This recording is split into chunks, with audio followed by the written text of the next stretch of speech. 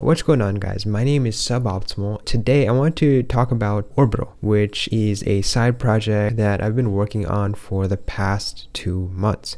Orbital is an open source, local first video file browser built with React, TypeScript, Tailwind, and Electron. It helps you efficiently search, preview, and view video files on your computer. And I made Orbital to help editors, creators, YouTubers, and anyone else who stores a lot of media files. And so in this video, I wanted to sort of show the demo of the project, and it is available for purchase on Gumroad for about $10. And yeah, let me know what you guys think about it down in the comments below.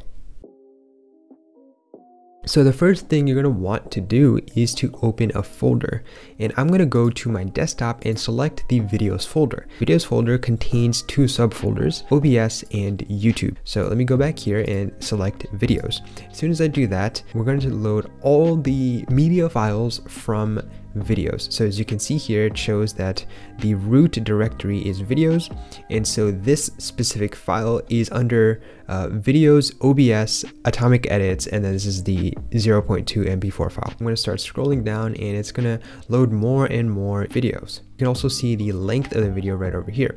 And you're also going to notice that as I hover over a video, we're going to be able to preview the video itself. Now, another key feature is going to be the ability to search through all your media files. So here, say I wanted to search for PNG files inside of this entire subdirectory, I could just start typing p.png, and there you go, you got all of my PNG files.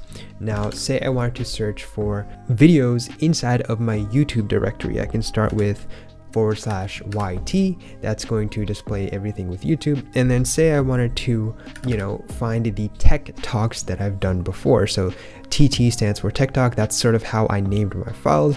And you can see here that I can sort of preview them, click through them, and then watch the videos as well. So the final example that I want to showcase here is being able to drag and drop these files into different apps. So I've got my Tech Talk 01 YouTube file over here.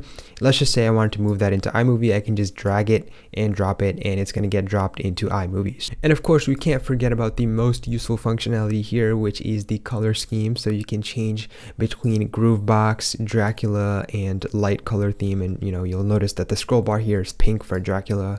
And of course, if you go to light and you want to sort of destroy your eyes, then you can do that as well. And yeah, that's about it.